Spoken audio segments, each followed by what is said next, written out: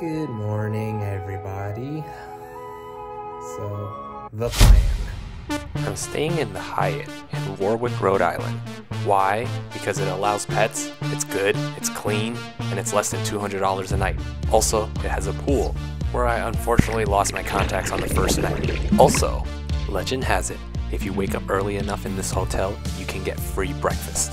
It's 5 a.m. right now, so the breakfast bar opens in 1 hour.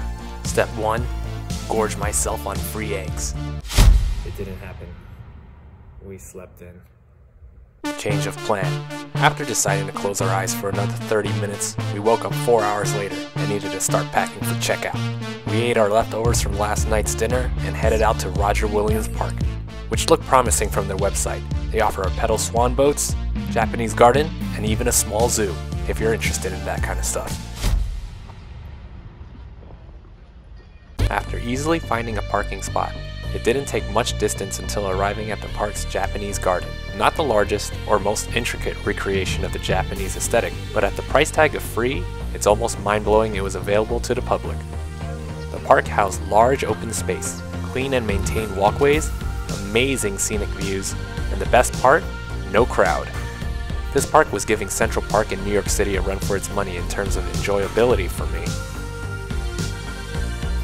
I even got to see a swan, just sitting in the grass.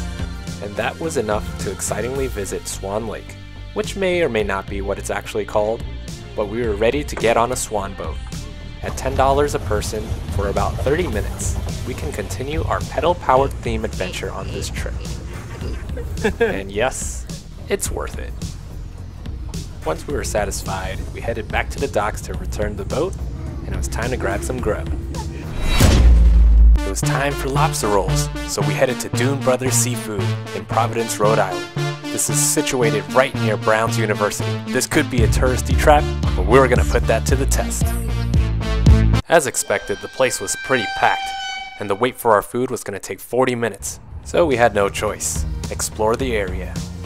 Fun fact, Providence has the most coffee and donut shops per capita in any city in the country. That's also because Rhode Island is the smallest state in the US. Me and Caramel, we think this place is pretty cool, but we got pretty tired from the heat and we just wanted our food. Our food has arrived.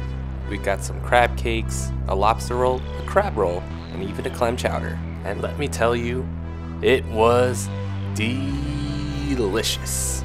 The clam cakes were pretty bready, not that impressive.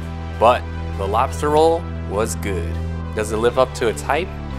Maybe at the price point, not so much, but what can you expect when you're on vacation? And just like that, it is past 5 in the afternoon and it was time to wrap up this little adventure. After visiting Roger Williams Park, driving through the city and grabbing a coffee from one of the local shops, taking a breather at Providence Innovation District Park, it was sadly time to make the trek home. Rhode Island has been good. We plan to come back again and complete the entire stretch of the cliff walk. Until then, so long, Rhode Island.